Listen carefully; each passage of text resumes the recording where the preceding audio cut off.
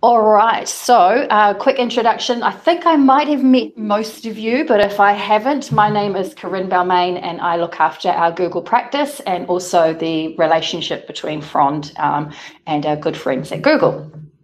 Here in the room with me, I've got Jen, who's head of marketing. I've got Doug behind me, who's one of our principal consultants. And we've also got Bella, Lynette, and also Ivan on the line, who are also with Fronde. From a Google point of view, we've got quite a lot of you, actually. I didn't expect to see so many Googlers, so welcome and thank you all very much for your support. So we've got Ando, give a wave. Hello. Nat, Tim, Joel, and Miguel. I think that might be everyone that I've covered from a Fronde and a Google point of view. So really our agenda today is just to have a quick chat about Fronde and Google. Nat is going to take us through Google Workspace. So we've already seen some questions come through. Thank you all very much to those who have already submitted them. And you're probably not surprised, but the common themes are what's changed or what are the features, and a little bit around the SKUs. So we can cover those as we go through.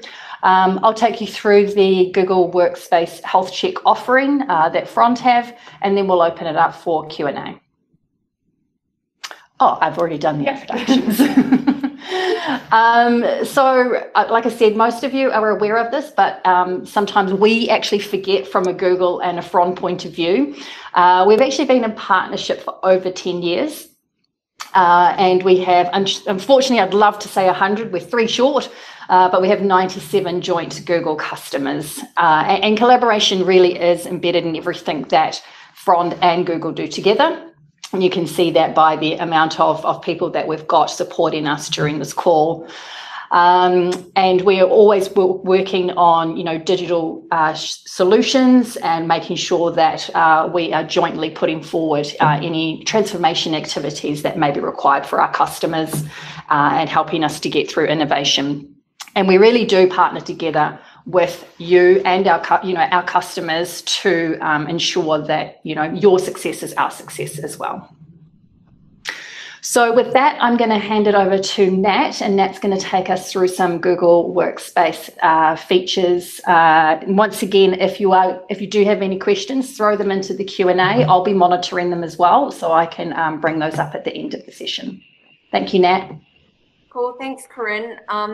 I think I've met a lot of you that have actually joined the course, so it's so lovely to see everyone. I know it's been a while since some of us have caught up, but it's lovely to see everyone on the course, so thanks for taking the time. Today I'm going to be taking you through some of our new Google Workspace changes, former G Suite. So we no longer call Google Workspace G Suite, but essentially we have had a rebrand and a relaunch. So I'll be taking you through some of that and what it looks like. To kick off, really the new workspace is evolving. So the new workplace is actually becoming the new workspace. So really what this change is all about is we have seen a tremendous amount of change during COVID, and not just from COVID, but prior to that, we were seeing a lot of change around where people were working from and what type of work they were doing. So I think COVID really did sort of speed that up, and it really did make sort of the new remote working the new normal. So employees are now wanting to sort of look at different ways that people can work, from what device can they work from. They want to see that they can work from anywhere and at any time. And that's really shifted us to make this sort of change into how do we make the existing workspace a little bit more productive, a little bit more efficient, and how do we support that remote working?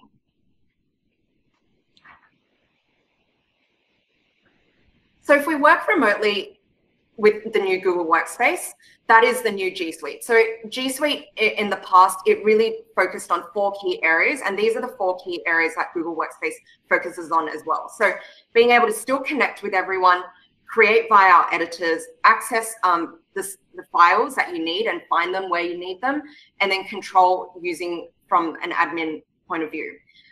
The control is really around the device's data and permissions from a central admin console. Connect is still via our core apps, being Gmail, Calendar, Currents, Meet, and Chat. And as you can see, the biggest visual change has been through our icons. So we've started centralizing everything. We've made the colors a little bit more centralized with our own Google colors as well, whereas in the past it was very different. And that's to really showcase the one Google approach that we're taking with this new Google Workspace. So what does it actually mean? The new Google Workspace, next slide, please, Jen, is the new integrated workspace. So this new integrated workspace is really about bringing everything together. So if we have a look, what this slide is really talking about is currently we've actually got over 2 billion paying customers. So that's customers like yourselves that are paying for Google Workspace licenses. From what we've actually done is we've taken some research. We're actually finding out that there are more and more information that we're managing. So we've got over 12,000 number of files that a typical user has.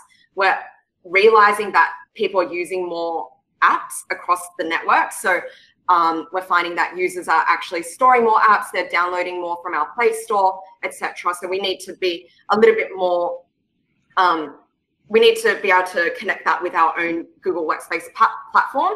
And then we also have more people working from more places. So that's not just in terms of remote working, but that's connecting from different devices as well. So being able to connect from a mobile device, connecting from a different machine, and just pretty much being always on. I can relate to this, and I think a lot of you can probably relate to this, which is during COVID, everyone is always on. Before it was, okay, we stepped away from the office and we actually went home, we got on a train, we got into our cars and we drove home, and there was actually a little bit of a separation. But now it's you wake up and the first thing you reach for is your phone. So, you know, opening up mail has to be seamless, being able to connect via chat needs to be seamless. So we have taken a little bit of a shift from that, and that's this whole new integrated workspace that we've created. So we started where most people start every day. And as I mentioned before, when you reach for your phone first thing in the morning, a lot of people will look at their mail first thing in the morning. So email really is the universal. It's a platform device agnostic. It's not going anywhere. It's here to stay, but it's also here to assist with better record keeping, easy access, and referencing. And it's a space and time to be thoughtful as well. So we are noticing that 86% of professionals are actually preferring to use email when they're communicating for business purposes. I've spoken to numerous customers, and some customers are sort of like, oh yeah, I still use email. I prefer to use email, but we're starting to move away from having a meeting all the time. You know, can that communication be better had over email as opposed to setting up a call and having 5 minutes on a call? And we're still finding that a lot of people are still preferring to use email. And actually now it's more common to use chat as well. So what does that new integrated workspace look like?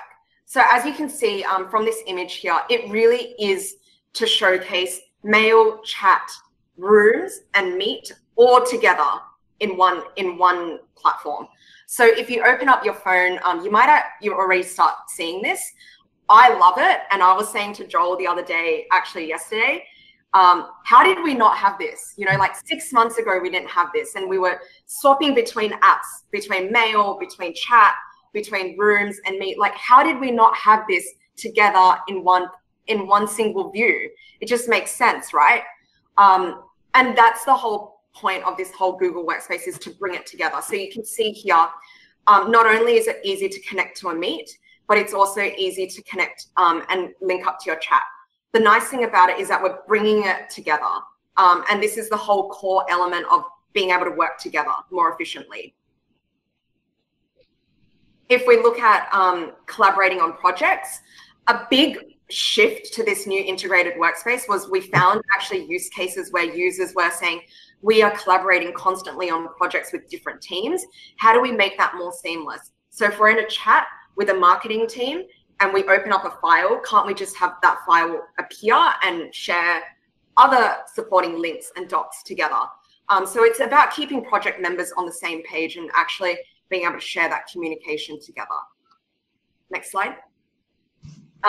Video meetings without switching apps. So this is what I was speaking about before. So we've heard from our users about how switching between apps actually is very distracting and it actually interrupts their flow.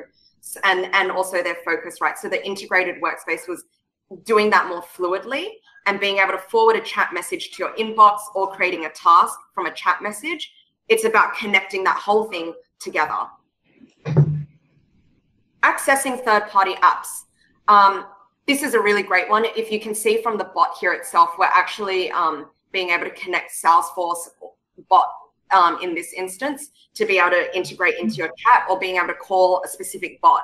We've got over like 200 bots that you can connect into this. So it's just being able to access that more seamlessly and having everything in one specific area. Being able to search across platforms and channels as well. So I love this feature, and this was one user feedback that we actually really listened to and actually developed, which was the ability to search more seamlessly and more easily. So being able to search just email or maybe just chat, and from what specific person as well, against, are you looking for a PDF? Are you looking for an image? Just being able to do that more seamlessly. So that's something that's come out as well that you might have noticed. We're now going to move into a little bit about Google Chat, and I thought it would be really just important to call out two specific areas, and the first one being Google Chat, and then the second one being Google Meet. Google Chat, we've come across some new features that have launched, and the reason we're calling out Google Chat today is because we have moved across from classic chat over to the new Google Chat, and this was a push as part of the new integrated workspace, which is we are no longer using the classic Hangouts chat. Hangouts chat is now called Google Chat. So some of the features that have come out are being able to search across messages and rooms, having one-on-one dedicated sort of being able to have that one-on-one dedicated Google Workspace to have that chat, but also it's integrated drive. So really seamlessly, if you open up your chat, you'll be able to see that you can actually share a doc straight away. You can start a Google Meet straight away. It's integrated with our scheduling as well. So you can call a bot and say, I'd like to schedule a call with Corinne. And it will actually, if that person's sharing their calendar with you, it will showcase all the available slots between that person, and you can use that bot and say, okay, number A suits me, and it will schedule that. So it's just about all that, again, that simplicity and ease of access to use. So as I mentioned before, it is integrated with Google Meet. So the amount of times now that I start a call just by getting onto chat and saying, hey, do you want to get on a call? This is just eliminating the need to open up your calendar, schedule a call with that person and send an invite. It's just allowing for a Meet code to be generated, and then you and that other person on the receiving end can click directly into that video meeting link. Integration with third parties. So as I mentioned before, being able to open up and put in separate different bots, or for example, if you're using Concur, it can call that and do that as well. My favorite one is the Giphy one. It's awesome. And now we move into Google Meet. So Google Meet has had massive changes, and I think COVID has sort of made the launch of new features a little bit more rapid, and we have been pushing out, I know our Google Meet team have been pushing out and driving to push more and more new features that are more user-friendly, but also that makes sense, especially for the environment that we're working in. So being able to schedule a meeting. So scheduling a meeting, as you can see, it's actually been made a lot more seamless. In the past, we would have had to put in specific names into the meeting. We would have had to select specific rooms as well to be allocated to that meeting. But now with scheduling a meeting via calendar, if you plug that person's calendar into your search and you click on any slot, it will automatically put that person's name into the meeting. So it's just, again, making it more seamless. But we've also allowed for the dial-in feature to come into place as well. So a lot of people are now dialing in from their phones if they're not remote, maybe picking up their kids, etc. So we're just making it a little bit more quicker and easier for them to gain access. Joining from different platforms as well. So if you are using Outlook or you're using a different type of platform, we're just making it more easy for you to join our Google Meet calls as well. Collaborating and screen sharing. This is one that I've seen a lot of users and organizations say, hey, this is great, because they can share from their phone. So if they're joining from their phone and they want to present from their phone, they're now able to do that.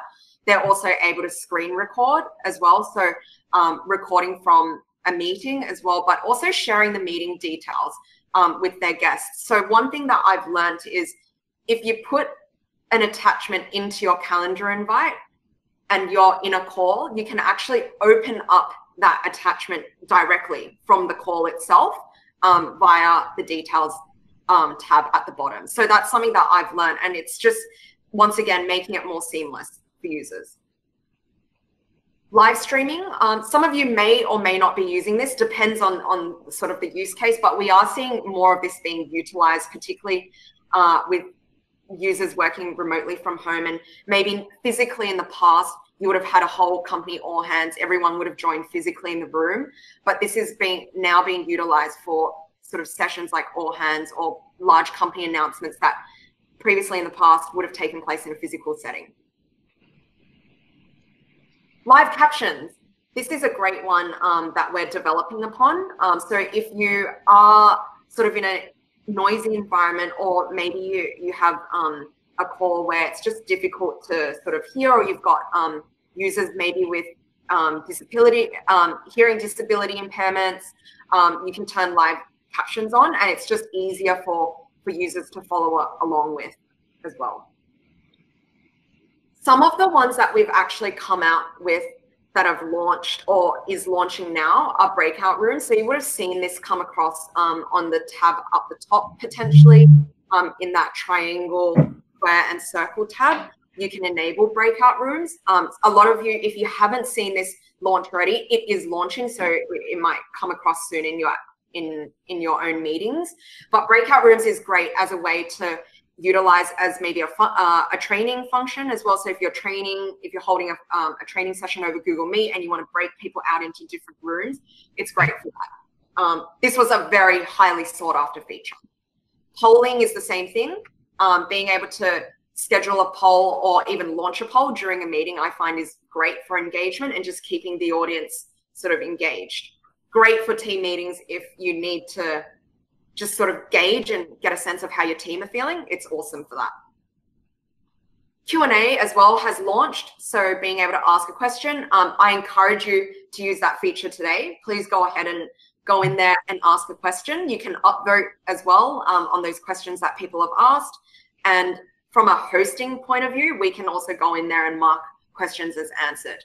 The nice thing about the Q&A and the polling is that after you've finished a meeting, it actually takes that data and spits it out into a nice Google Sheet for you. So if you haven't answered all the questions or gotten around to answering all of them, you can go ahead and answer them after and then share them with the participants that were in the call, right? So that's a really nice one to have.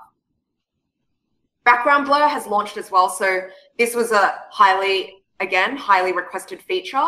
And we've launched this so if you're in an unfamiliar environment or you've got kids around or just sort of sitting in a cafe and you don't maybe want to show the environment, it's a great feature to have. Background replace. So this is one that I don't understand why it's, and maybe you can share some insight with me as to why it's so important. Like I've never really understood, but it is one that we've launched as well. So you can go in there, add images and sort of change your background and just add a little bit more fun. A use case I came across, which is really cool, that a customer was sharing with me is they've got several different business units within their organization, and they like to have sort of 4 different backgrounds for people to choose from. And that background will represent the identity or the business unit that they're from. Simon, I can see that you've gone in and that's awesome. You've gone in and showcase that, but it's really great, especially if you're from an external company and maybe you're jumping on an external call like today. Ando, myself, Joel, and Miguel could have had just Google backgrounds, and very easily you would have been like, oh, okay, those users are from Google. So it's a great way to associate maybe to an identity. So if we move on, it is once again secure. It's made to be helpful, and it is really more than just meetings. It's about, when I say more than just meetings, it's what I mean by that is you can easily screen share. It's a great way for collaboration. It's more than just jumping on a call and having a conversation. You can record those meetings, share them afterwards. Great use case in our team is we record meetings for onboarding sessions, and then we share them with new starters that join our team. So it really is more than just having a meet. Like, you can do so much with it. And not only that, it is secure, and we are here to protect privacy as well. So I know that there were questions around that in the past, but I don't think that there's concern around that. And if you do have concerns, you know, we can have deeper sessions around how we are showcasing security from a Google Meet perspective. So what's next? We've still got more features coming, not just from a Google Meet perspective, from Gmail, chat, but I thought I'd share some cool ones that are coming. So Meet attendance, a lot of organizations will say, hey, you know, I just want to know if we've got 100 people joining our meeting and they've actually said yes, but only 50 show up. Can I know who actually showed up? So this is a great one that we're launching soon. The mocks are potentially going to change, but essentially you'll get a sheet that's that showcases who actually attended the call. Hand raising. So being able to hand raise in a call without having to unmute is a nice way so it doesn't disrupt the moderator. So at the moment, I can see that Ando has actually raised his hand. And just from a hosting perspective, that doesn't disrupt me, right? Like, I can see that he might have a question, but he's not coming off mute, and maybe I could hear all the background noise and all of that as well. A roadmap feature is collaborative brainstorming features. So being able to integrate and share a jam and open a jam directly from your meeting is a great way. And being able to just have users on the call automatically gain access to that Jamboard and start collaborating on that as well. So there's some new features that we've launched. And I thought that they were just some cool ones in terms of, particularly now with so many of your teams probably remote, these are ones that you can share with your managers. These are ones that you can share with your users and encourage them to start using it as well. We're going to move into some pricing and just sort of, I think this is where maybe you're more interested in the different licensing tiers and the changes that we've actually made. So if we move into the licensing tiers, the biggest change from our Google Workspace rebrand is that we are removing the basic license. So in the past, we had basic, business, and enterprise.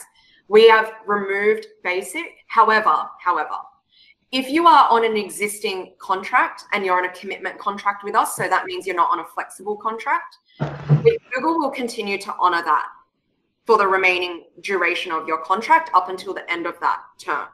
So if you're on a 3-year ending in 2023, we will continue to honor that up until 2023. If you're on one that ends end of this year, we will continue to honor that as well. Moving forward, however, we will have only 2 tiers of licensing, being business and enterprise. And what we've done is with the business and enterprise, we've split them out and we've created sort of sub-licenses, you can call them, sub-licensing tiers below each one. So you can see here we've got under business, we've got business starter, business standard, and business plus. Business starter has come in to replace your basic license, and it's at the same cost as well with the same features. We have added promotional features, things such as hand raising, Q&A, breakout rooms, and advanced endpoint management from a security standpoint. Business standard is the new business tier. So same price again. However, the biggest change to that is that it is not unlimited storage. So it is 2 terabytes of storage. However, it is pooled. So the reason we've made this change is a lot of the time in the past, we've offered unlimited storage, but we were noticing that a lot of the users weren't actually using unlimited. And it was sort of capping, or not even capping, but not even 2 terabytes of storage was utilized. So we believe that 2 terabytes is more than enough. And if, of course, if you've got more users that are overreaching that, it is pooled, so you can leverage off other users. We have also included other Google Meet and security features into that, but we've also allowed for breakout rooms. And the biggest change is we have included recording into this. So in the past, Google Business never came with meeting recordings, and we found a lot of the time our business users were asking for it. So we have put it in to the new business standard. And then you've got Business Plus. Business Plus comes with everything in Business Data Business Standard, but it also does come with the AI noise cancellation as part of Google Meet. I want to just caution one thing, which is Business Standard does not come with Vault. So in the past, our legacy Business Standard had, our legacy G Suite business had Vault, but in order to get Vault, you do need to look at the Business Plus tier. So that's just one thing that I'd like to point out. And if we move to the Enterprise tier, you can see that we've got Enterprise Standard and Enterprise Plus. The Enterprise Plus is the equivalent of our current Enterprise licensing, but it does come with an AppSheets Pro license. So this is something new that wasn't previously enabled, but it also does, both actually come with additional support capabilities. So you can see that the Enterprise Standard has come out and it's got DLP in there, it's got Cloud Identity Premium and Advanced Enterprise Control. It is not as expensive, obviously, as the Enterprise Plus, but it's made for users that are currently potentially on business and for organizations that maybe want to make the step over to Enterprise, but don't require the full stack of Enterprise features. Enterprise Plus comes with the Security Center as well, and that's not something that's included in Enterprise Standard. The other thing that I'd like to call out, as I mentioned earlier, is the support piece. In the past, support was always vanilla. It was a vanilla support that was provided. You would create a support case, it would go through our support channels, and then we would allocate that to an agent, and then you would hear back within 24 hours. The Enterprise Standard and Enterprise Plus, we've actually launched what's called enhanced support, and that's 24/7 support over phone, email, and online. And we've got different SLAs against different types of cases. So if you've got a P1, for example, that for I think it's within 8 hours that you'll get a response, but I'm happy to share in further detail the breakdown of that. On top of enhanced support, we've also got a premium support offering that you can purchase separately.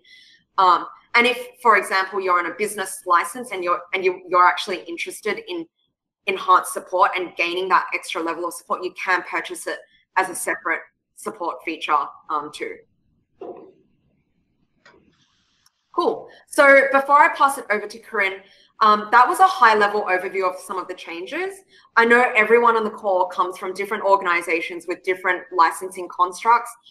My advice is to reach out to your business, your Google Workspace business specialist, so either myself or Miguel, and we can actually have a separate conversation with you in terms of what that change might look like for you and start talking about on a high level, okay, what does it look like from if we were to do something now, and sort of pricing tiers, etc. So over to you, Corinne. Thanks, Nat. And before I kick into our health check, probably, Nat's covered a lot of features that either are already available in Google Workspace or are on the roadmap to coming.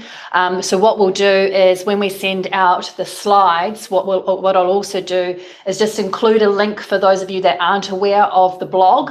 So there's a Google Workspace blog and also a release calendar, and it actually shows you what's coming, what are the new features, and if there's any change management activities or considerations that you might want to think of. So we'll make sure that we add that in there. But the calendar, just to let you know, you can actually subscribe to the release calendar and actually have the overlapping in your Google Calendar.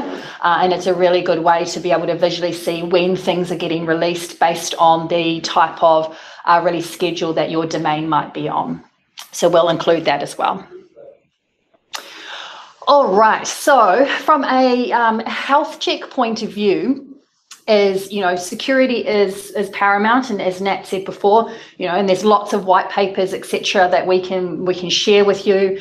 But really is, starting with your day with email. That's actually where a lot of the phishing attacks also start. Malware, etc., and attachments, 66% happen via these malicious emails. And data breaches, employees, sometimes we expect our employees to take on a little bit of security as well. And this results in really, up to 90% of data breaches can be caused by this. And ransomware, 50% of organizations deal with these things. So, security is always at the top of everyone's minds, and it should be, because it's very, very important. But this is why we've got this health check that we've been developing for Google Workspace domains. So really what we're doing is we focus on, the top 6 areas. So one is with regards to how do we work with you? How do we have a look in your domain to prevent, spoofing, phishing, and malware, which are those statistics that I covered? How do we prevent your accounts being compromised? And obviously, when accounts get compromised, there is data that is associated with those accounts. So how do we also prevent that data loss? How do you manage your privileged access? So some people will have super admins, but, do you actually require that many super admin accounts? Have you got your service desk using the appropriate levels of access for your workspace domain? Also third-party application access. So I'm not sure if you're aware, but a lot of people can add extensions, and then sometimes when you add an extension, it'll say, are you comfortable with me having access to the following, and you click OK. What we do is we would work with you with regards to those third-party applications, and we would review those to determine which ones you probably might want to reconsider. There's over 85 policies that we will go through and we will review, and we also give you a really nice traffic light assessment. So the assessment will show these are low-hanging fruit, or these are immediate things that we need to action right now. In fact, I know that there's some people on the call have actually already gone through the security health check with us, which is great. And then we will do a walkthrough of those results. And those results will be, these are your immediate action. These are things that you might want to consider. And actually, these are nice to have, but they're also not crucial to, creating that health check on the domain. So the reason is because sometimes, when was actually the last time that you reviewed your organization settings?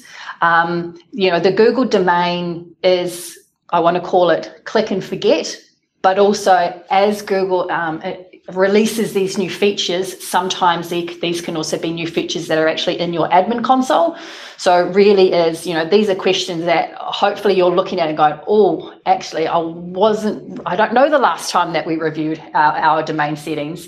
And also, have you had some of your IT staff potentially move on, and have they trained someone else to come through and actually have a look at what that looks like? And once again, Nat's just showing just a couple of the features, but she did mention, there was cloud identity piece sitting in there.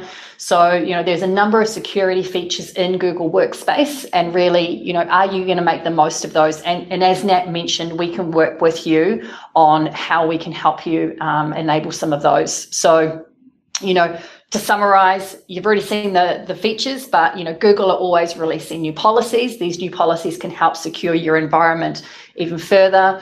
I've mentioned, and Nat mentioned before, security is Google and Fronde's priority to our customers.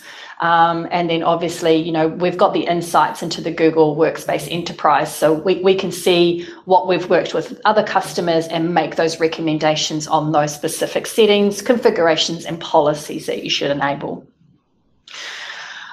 So to kind of summarize everything that Nat and I have spoken about today, it's really, looking at, your revenue growth, your employee efficiency, IT cost savings, and also risk mitigation. So we've got a couple of statistics up there. And once again, when we send this slides out, there's a number of links that you can follow. But, a 1.5% increase in revenue, which is driven by Google Workspace, or I like to call it GWS, 171 hours saved per user. So this is really around 21 days per user per year. By looking at the health check, you can also look to reduce the risk of your data breaches. You've 20% reduction of on-demand technical support, and then of course there's the ROI, 331 ROI driven by Workspace. So really, it's if we work faster, if we work smarter, and we work more collaboratively, then you're likely to get a very significant value impact by all of these components that we all look to have within Google Workspace, and of course the offering for the health check.